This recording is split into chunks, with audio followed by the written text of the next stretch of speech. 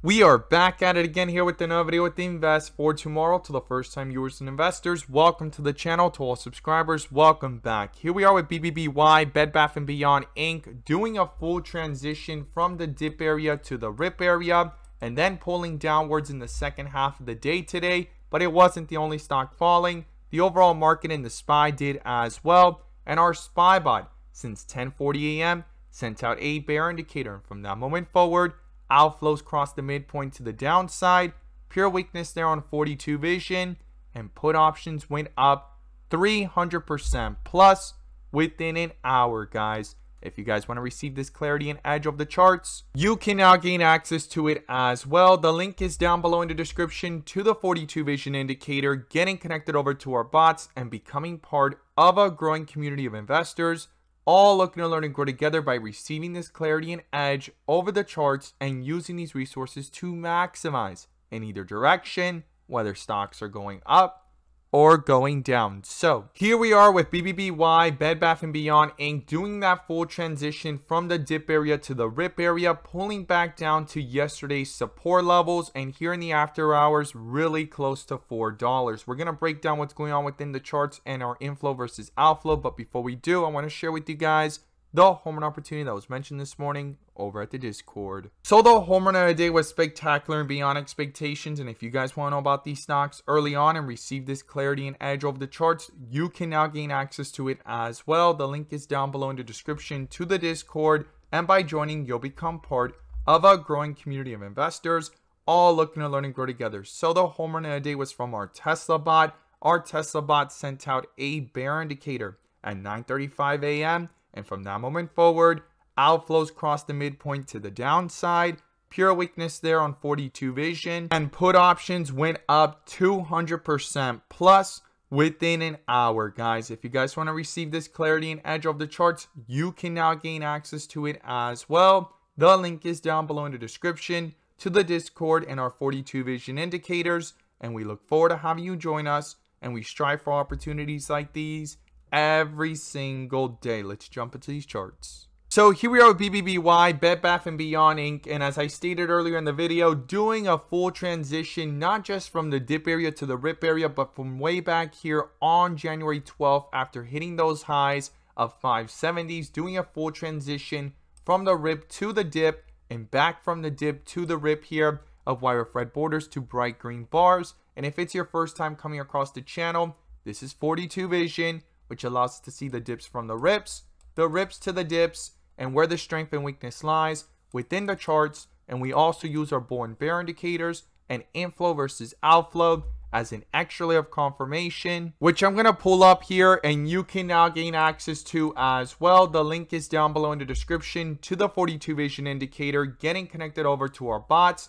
and becoming part of a growing community of investors, all looking to learn and grow together by using these resources to maximize in either direction, whether stocks are going up or going down. And in today's video, I'm going to pull up the inflow versus outflow indicator, which adds that extra layer of confirmation and gives us that edge within the volatility. So here we are with BBBY, Bed Bath & Beyond Inc. And as it started within this short squeeze way back here on January 9th, we could see that bull indicator and inflows dominating all throughout that time, and all that strength here on the 30-minute from around $1.38 to the highs here of $5.56. And things have been a little bit more volatile here within the last 3 days, right? Since Friday of last week and the last 2 days of this week, right? It got a bull indicator here yesterday at around 348. Things pushed up to 448. Came back down, and today it hit highs here of 470 to 480 mark, and it rejected off that key resistance there before getting to $5. Came back down, inflows try to hold up, they crossed yesterday, and now the outflows are dominating again as we're at minus 0.15 and under a bear indicator since 422. We're at some critical levels here. We're still in a staircase effect here, and we're going to break down some key levels to watch here and what it is I would watch going into tomorrow. So the first thing I would watch going into tomorrow here is these inflows versus outflows on the 30-minute. We're now below with the outflows dominating. I would be watching if these inflows can cross back up because that strength could start reflecting into the chart with the possibility of canceling out this bear indicator, followed by a bull indicator. And also the last time we crossed over was yesterday, and right around these levels is where that bull indicator popped up, and we jumped up from the 350s to highs here of the 450s, and today even reaching highs of 480. Now, it's not guaranteed to do that, but something to watch and keep in mind that when these inflows pick up and they cross back over, that strength starts to reflect into the chart, especially if a bear indicator gets canceled, followed by a bull indicator like it did here. Canceled the bear indicator from 490s and got a bull indicator down here at 350, right? Something to keep in mind and watch closely. Now, here we are with the 30-minute, with the outflows dominating, but it's not the only time frame. We also have here within the volatility, the 15-minute, having done a full transition from the rip area to the dip area, followed by a bear indicator up here since 436, and the outflows crossed since that point and have been dominating all day, right into the second half of the day here.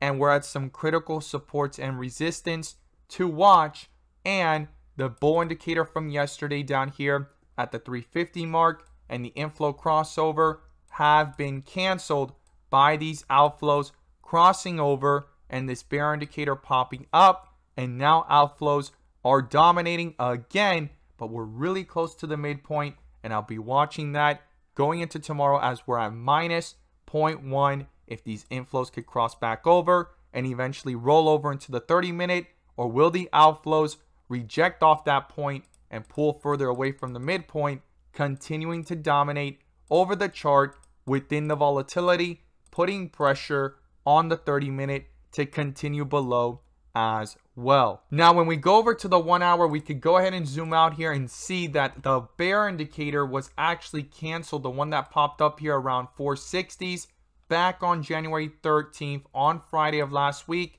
and that's around the area of rejections that we just saw today, even though a bull indicator has popped up and we're slightly below where that bull indicator popped up at around 405 to 406, and the inflows are still above the midpoint, but outflows are beginning, and this is going to be crucial because within the volatility, if this crosses over, that weakness can start reflecting into the chart pretty quickly to test other supports. And within that volatility on the 1 hour, will this bull indicator get canceled by a bear indicator? I'm going to be watching that very closely as we're at critical levels on the 1 hour chart with a bull indicator and inflows still dominating, but those outflows are beginning and trying to get towards the midpoint.